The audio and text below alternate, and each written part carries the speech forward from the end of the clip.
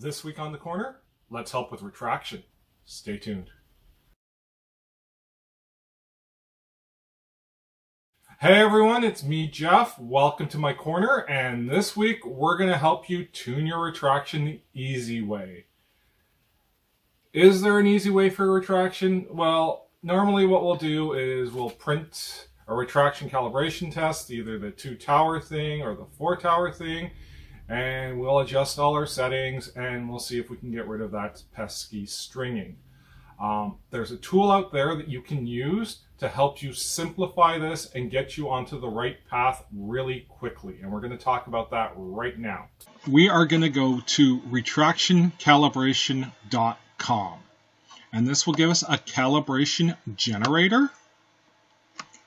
And what it will do is it will basically build you a tower. And it will slowly, as it circles the tower, it will increase retraction. And then as it goes upwards, it will increase speed. So you'll be able to see, by looking at your tower, what you think are the best speed and retraction distance for your printer. So what we're going to do here is, and I think I've already done it, but you're going to go into your slicer, find the printer you want to use. I'll be using my Voxelab Aquila. And you're going to just take some settings and transfer them over. You're going to need to know your X and Y dimension, which on the Aquila is 220. The nozzle diameter, which is a 0.4 nozzle. Now, this is important. The start retraction distance, because this is a Bowden extruder. You probably want to go at a 1/2 mil each time. If it was direct drive, you probably want to go for a 1/4 or a 1.5 mil each time. But for a Bowden, which is what we're using, we'll go to a 1/2 mil each time. Your filament diameter, which is your standard. And then we're going to go with retraction speed. Now these are mostly all defaults, I believe, when you load it up. So it's a really good system for a Bowden printer. So it's going to go with a start retraction speed of 10 mils, and then it's slowly going to increase as you go up the tower. We're going to print at a 0.2 layer height. Our temperature we're going to print at is 200. Our extrusion multiplier is going to be 1. Our fan speed is going to be 40. It's the recommended for when you're testing retraction, rather than having a big whirlwind of air blow on it. You're going to know a bit better with a lower retraction, or with a lower fan speed, sorry. Our bed temp is going to be 60. And our layers per test is 25. So it's 25 layers going up. And every 25 layers going up, it will print a little pip on the side, so you'll be able to count them going upwards.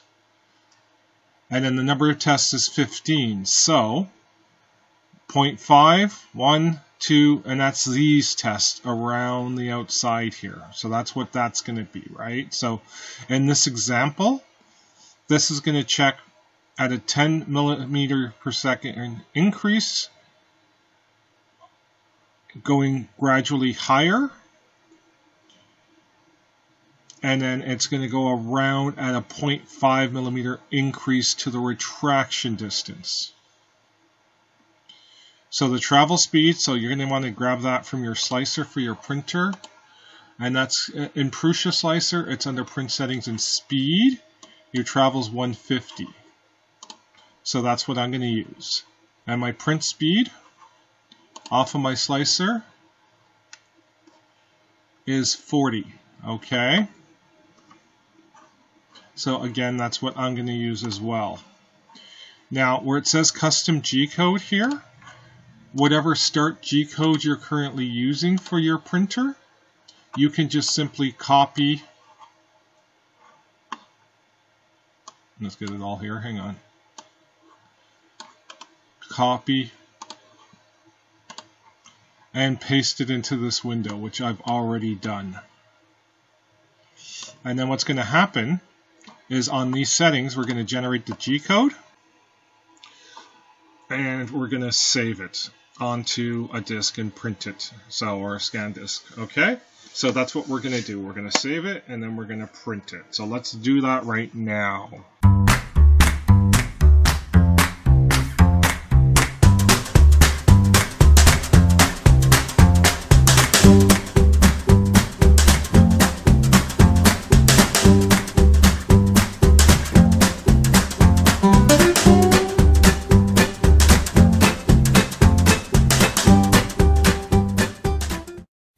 Okay, so the print is complete.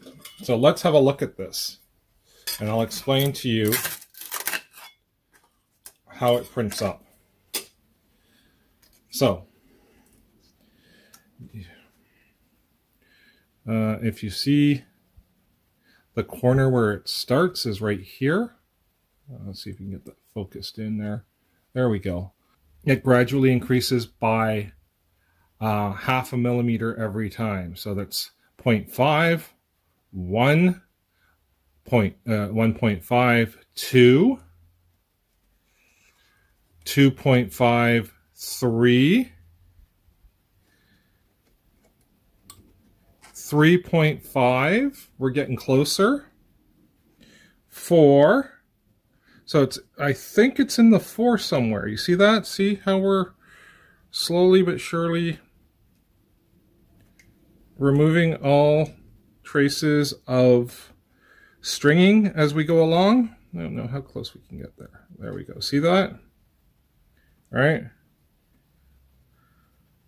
So what was this? 4.5. So 0.51, 0.52, 0.53, 0.54. And if we go to 5, you see we got some really, really nice retraction settings there. But I think we're somewhere in between the middle of 4 and 5. So now, let's see here if we can get you focused here. You see these little pips on the side? Right there? So that is the speed. So that's 10, 20, 30, 40, 50, 60, 70, 80, 90, 100. All right. Now, I'm going to say, looking at this, and where were we? We were 4.5, right? 5, 1, 2, 3. No, we were at 4 times 1, 2, 3, 4, 5. So we're going to go for a 4 millimeter retraction at 50 speed. And that's how this works. It's really quite easy and simple to dial those things in. So let's get back.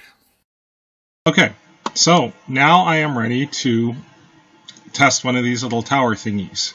The simple retraction test, I'll link that below.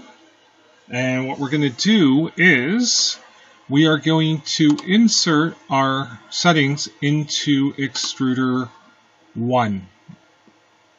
So under print settings, extruder 1. So we said it was our best looking was a 4 and our speed was a 50. And we're going to go ahead and slice this. And I'm going to print one of these bad boys off. So this is the Voxelab printing the retraction tower with the settings that I found on the calibration site. So I just wanted to show you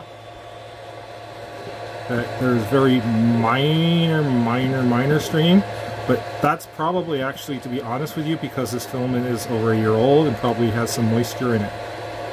But it looks good. Okay, so there you have it. We have a small calibration tower.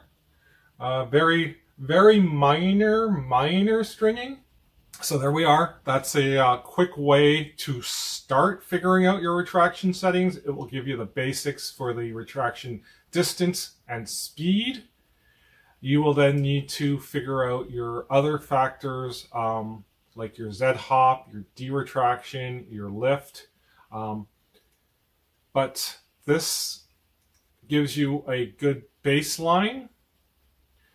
on where to start looking at some retraction problems. Now remember, also do this with dry filament. You're gonna pull your hair out if you're doing this with a moist roll of filament that's stringy and crazy and awful. So dealing with retraction for your standard set of printers right out of the box is usually pretty straightforward because there's a ton of profiles you can find online. Once you start modifying your printers, you may start running into challenges, and something like this will really help you sort of try to narrow down what those problems could be. So there are other tools online that you can try that will help you with calibration. I know Michael at Teaching Tech has a GitHub page dedicated entirely to calibrating your printers, and I would highly recommend you go over there. I'll actually leave the link down below. I actually think in his link to link, there's a link for this buried in there somewhere. But again, this is a really cool way to sort of start looking at how to fine-tune your retraction settings. Thank you everyone for watching this video. Please leave me a like if you enjoyed this content. Put a comment down below if there's something that you'd like to see, or if you have some more retraction tips. If you're cruising through this channel, don't forget to hit the subscribe button. And until next time, everyone, peace out.